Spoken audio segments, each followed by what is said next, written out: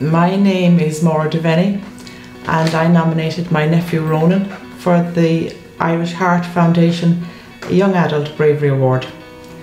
The reason I nominated him was because we're so proud of him and he's an inspiration to all of us in our everyday life.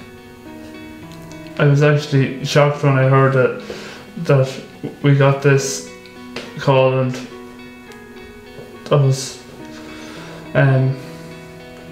I thought it was a good achievement to get.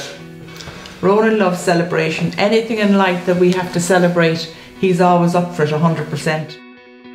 He was born with hydrocephalus, but that never hindered him in any way. He was doing very well till he was 2 developmental wise, and then at 2 he suffered a stroke and he was in hospital for about 10 days at the time.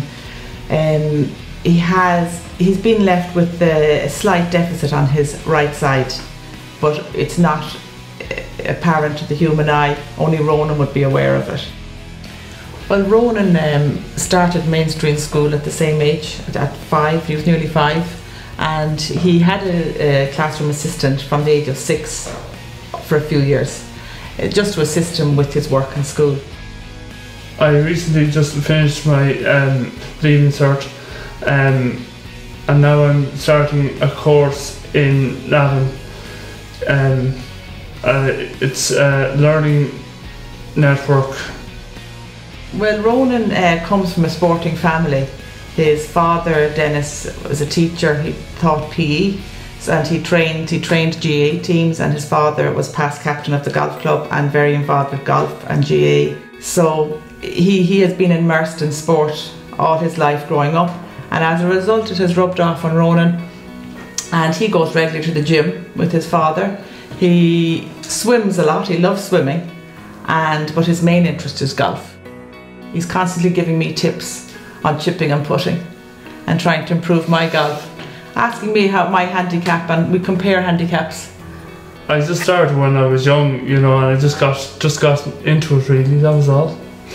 My father plays golf a good bit, so, and then, you know, that's probably how I got to get into golf, you know. So, yeah, I enjoyed it. I would say don't let the stroke deter you in any way with your life. It shouldn't hinder you.